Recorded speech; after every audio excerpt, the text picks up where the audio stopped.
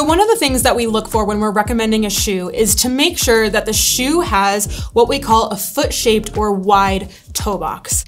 One of the most important functions of the foot is to have what we call toe splay. Toe splay allows for, in particular, the big toe to be in alignment. The toes can actually move within the toe box of the shoe. We want that alignment so we can have a more efficient gait. One of the other mechanisms that is provided by having sufficient toe and forefoot splay is something called the tie bar mechanism of the foot. When walking and the foot goes into pronation or it lengthens and widens, it splays the forefoot.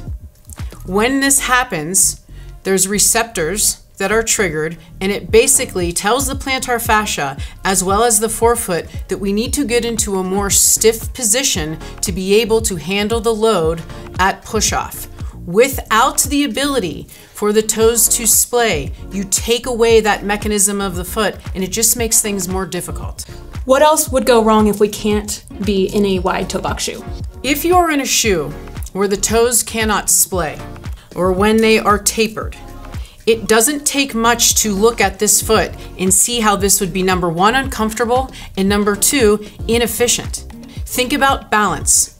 Is it going to be easier to balance when my toes are splayed or when they are compressed? Balance is a key factor for movement efficiency.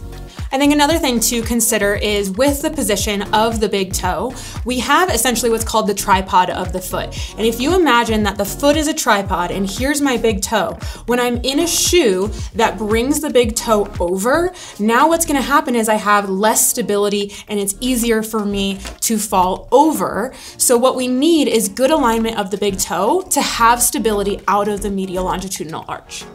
Now, the last thing we want to talk about is how to find out if a shoe has a wide enough toe box for you. And the easiest way to do this is to pull out the sock liner. When you take out the sock liner and put your foot right on top of it, you should be able to see whether your toes fit within the shape of that toe box.